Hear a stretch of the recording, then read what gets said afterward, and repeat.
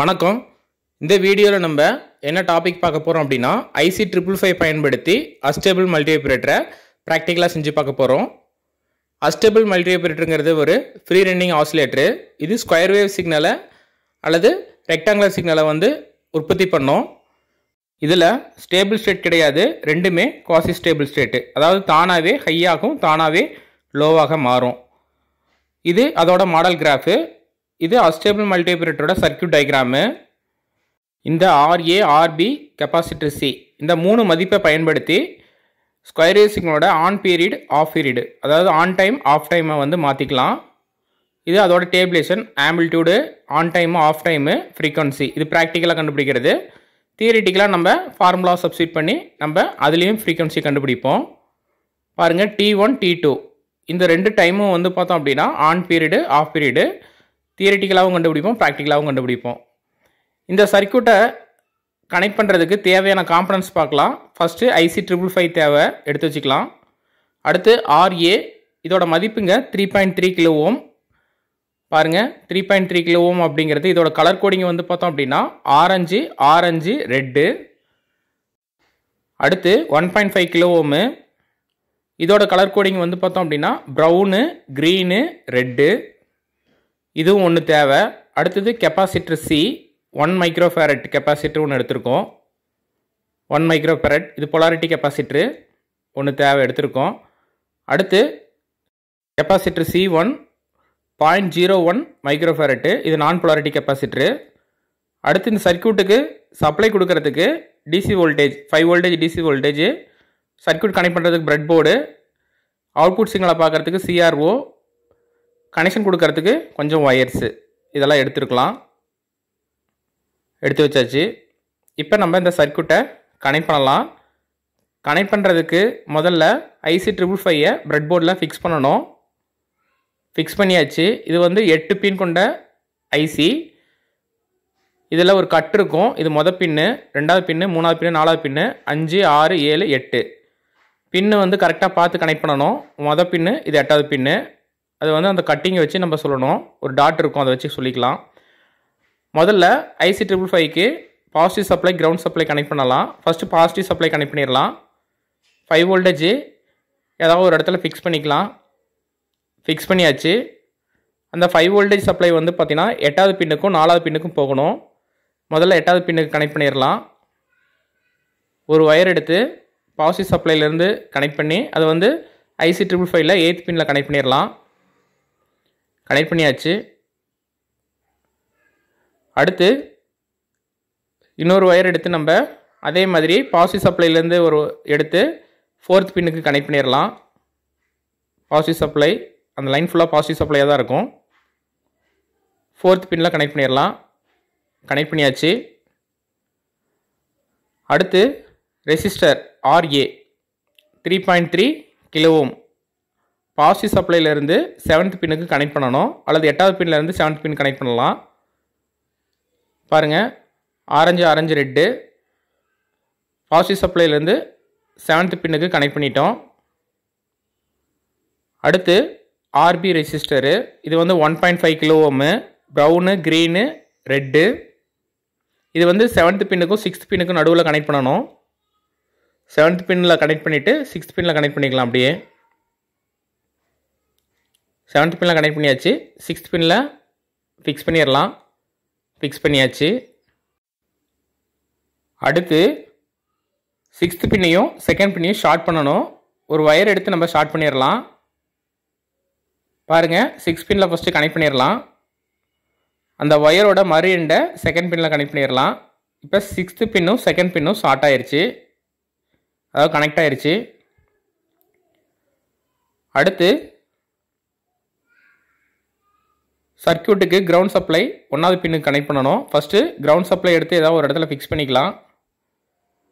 கீழே இருக்கிற ரோவில் கிரவுண்ட் சப்ளையும் மேலே இருக்கிற ரோவில் +5 வோல்டேஜும் இருக்குது. பாருங்கள், கீழே இருக்கிற ரோ ஃபுல்லாக பார்த்திங்கன்னா கிரவுண்ட் சப்ளை இருக்கும். இப்போ IC 555ல ஃபஸ்ட் பின்னை கிரவுண்டோட கனெக்ட் பண்ணிடலாம். ஃபஸ்ட் பின்னில் இருந்து ஒரு ஒயர் எடுத்து கிரவுண்ட் பாயிண்டில் ஏதாவது ஒரு இடத்துல ஃபிக்ஸ் பண்ணிக்கலாம். ஃபிக்ஸ் பண்ணியாச்சு. அடுத்து கெப்பாசிட்டர் C கனெக்ட் பண்ணலாம். செகண்ட் பின்னுக்கும் ஃபஸ்ட் பின்னுக்கும் ரெண்டுக்கும் நடுவில் கனெக்ட் பண்ணணும். இது வந்து 1 microfarad capacitor, polarity capacitor. Second பின்னில் ப்ளஸ் டெர்ம்லையும் ஃபஸ்ட் பின்னில் மைனஸ் டெர்ம்லையும் கனெக்ட் பண்ணணும். பாருங்கள், கனெக்ட் பண்ணிடலாம். செகண்ட் டெர்மில் ப்ளஸ் டெர்ம்லையும் ஃபஸ்ட் டெர்மில் மைனஸையும் கனெக்ட் பண்ணிடலாம்.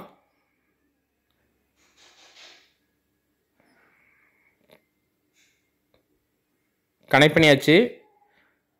அடுத்து கெப்பாசிட்டி C1 கனெக்ட் பண்ணிடலாம். இது 5th பின்னுக்கும் கிரவுண்டுக்கும் நடுவில் கனெக்ட் பண்ணலாம். இது வந்து நான் பொலாரிட்டி கெப்பாசிட்டரு. 5th பின்னில் ஒரு டெர்மிலையும் கிரவுண்டில் இன்னொரு டெர்மிலையும் கனெக்ட் பண்ணிடலாம். கனெக்ட் பண்ணியாச்சு. அடுத்து நம்ம CRO கனெக்ட் பண்ணலாம். 3வது பின்னுக்கும் கிரவுண்டுக்கும் நடுவில் கனெக்ட் பண்ணணும். 3வது பின்னில் ப்ளஸ் டெர்மிலையும் கிரவுண்டில் கிரவுண்டையும் கனெக்ட் பண்ணணும்.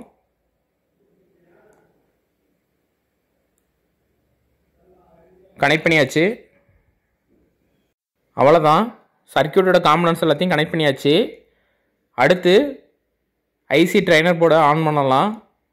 CROவையும் ஆன் பண்ணலாம்.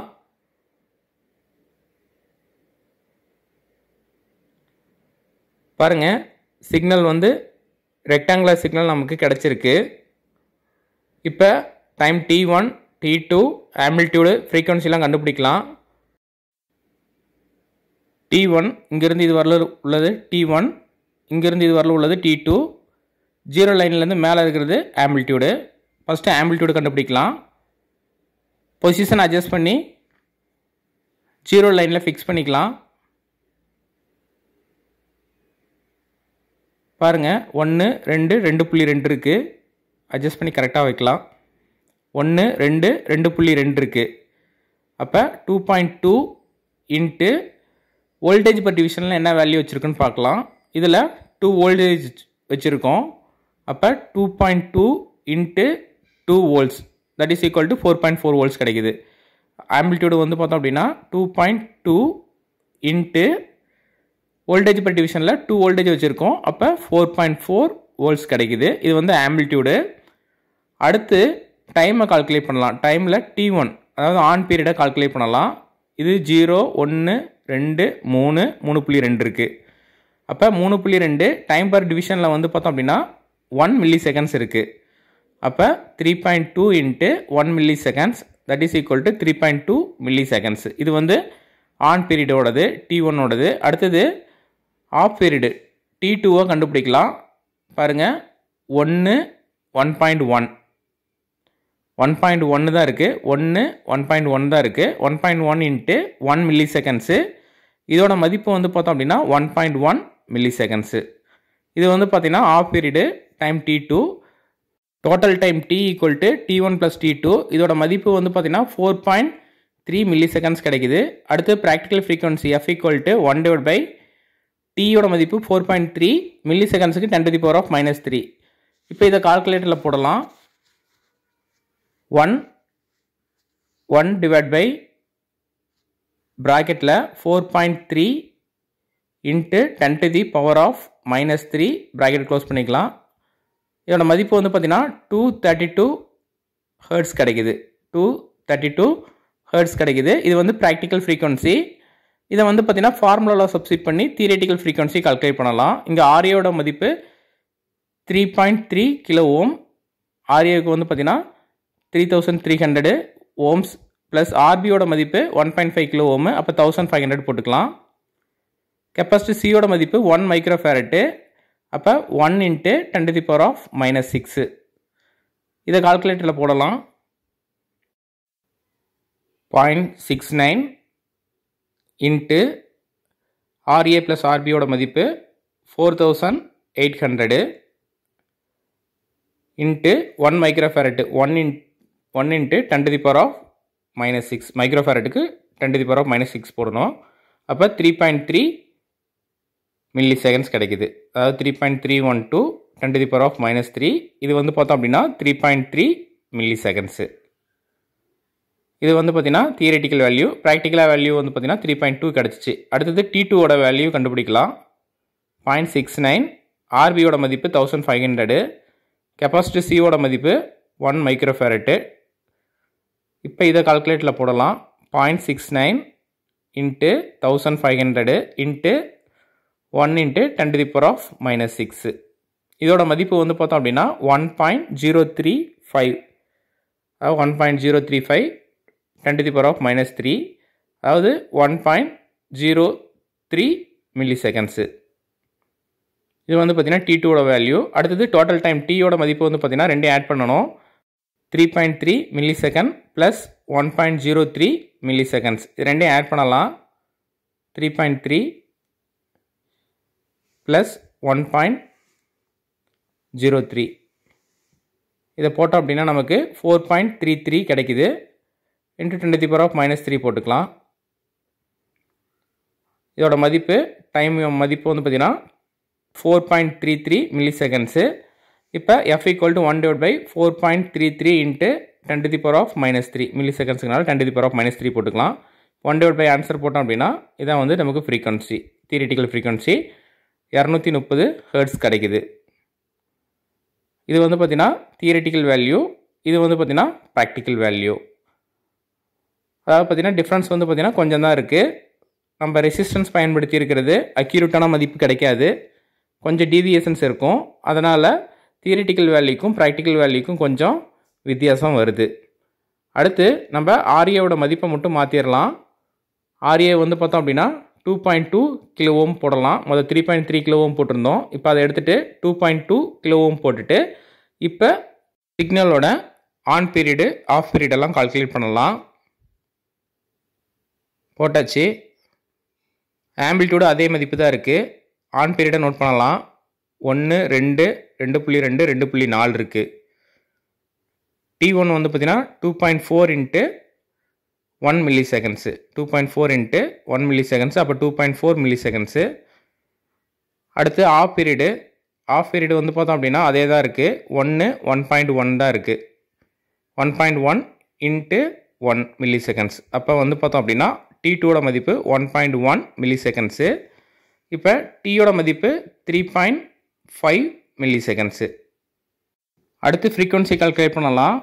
3.5 இன்ட்டு 10⁻⁻3 1/by டைம் போட்டோம் அப்படின்னா ஃப்ரீக்வன்சி கிடைக்குது. இதோட மதிப்பு வந்து பார்த்தீங்கன்னா 285 ஹெர்ட்ஸ் கிடைக்குது.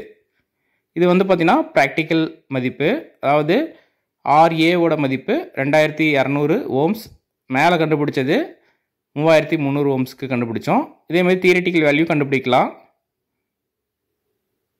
T1 ஈக்குவல் ஃபார்முலாவில் சப்ஸ்டிட் பண்ணலாம். அதாவது 0.69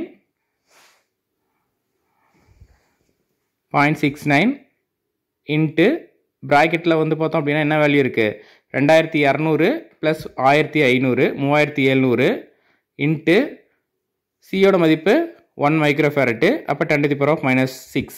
அப்போ இதோட மதிப்பு வந்து பார்த்தீங்கன்னா 2.553 மில்லி செகண்ட்ஸ் கிடைக்குது. அதாவது 2.55 மில்லி செகண்ட்ஸு. நம்ம ப்ராக்டிக்கலாக கண்டுபிடிச்சது 2.4 மில்லி செகண்ட்ஸ் கிடச்சிச்சு. அடுத்தது T2ஓட மதிப்பு அதே தான், 1.03 மில்லி செகண்ட்ஸு. அப்போ டோட்டல் டைம் Tயோட மதிப்பு வந்து பார்த்திங்கன்னா ரெண்டையும் ஆட் பண்ணணும் அப்படின்னா 3.58 மில்லி செகண்ட்ஸு. அப்போ F = 1/by time 1/by Prague, அதாவது பார்த்தீங்கன்னா ஃபஸ்ட்டு 3.58 இன்ட்டு 10⁻⁻3 போட்டுக்கலாம். 1/by ஆன்சர் 279 ஹெர்ட்ஸ் கிடைக்குது. தியரிட்டிக்கல் மதிப்பு வந்து பார்த்தோம் அப்படின்னா 279 ஹெர்ட்ஸு கிடச்சிச்சு. ப்ராக்டிக்கலில் வந்து பார்த்தோம் அப்படின்னா நமக்கு 285 கிடச்சிச்சு. இதில் வந்து ஆர்ஏவோட மதிப்பு 2200. இது வந்து பார்த்தீங்கன்னா ஆர்ஏவோட மதிப்புக்கு 3300 ஓம்ஸ் வச்சது. ஸோ டிஃப்ரென்ஸ் வந்து பார்த்தீங்கன்னா ரொம்ப அதிகமாக இல்லை, கொஞ்சம் தான் இருக்குது. இது வந்து பார்த்தீங்கன்னா ஆர்ஏவோட மதிப்பு மாற்றி நம்ம கண்டுபிடிச்சிருக்கோம். ஆர்பியோட மதிப்பு மாற்றி கண்டுபிடிக்கலாம், சியோட மதிப்பு மாற்றி இதே கண்டுபிடிக்கலாம். இப்போ ஆர்ஏக்குள்ள வந்து பார்த்தோம் அப்படின்னா வேரியபிள் பார்ட்டு பொட்டன்சியோமீட்டர் வந்து பயன்படுத்த போகிறோம். அதாவது அந்த 2.2 கிலோ ஓம் வெளியில் எடுத்துகிட்டு அந்த இடத்துல நம்ம இந்த பொட்டன்சியோமீட்ரு 10 கிலோ ஓமை நான் ரீப்ளேஸ் பண்ணிவிட்டு இப்போ அந்த பார்ட்டோட மதிப்பை மாற்றுறேன். அதாவது ரொட்டேட் பண்ணுறது மூலிமா நம்ம அந்த ரெக்டாங்குலர் சிக்னலோட சேஃப் வந்து பார்த்திங்கன்னா மாறுது.